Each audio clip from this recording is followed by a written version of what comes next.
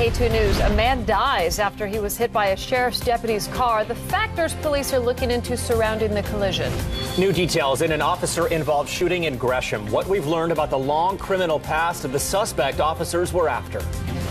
And a top college football player says a hack of his social media accounts cost him millions at the NFL draft. I'm Natalie Marmion. And I'm Lincoln Graves. KATU News at 4 starts right now.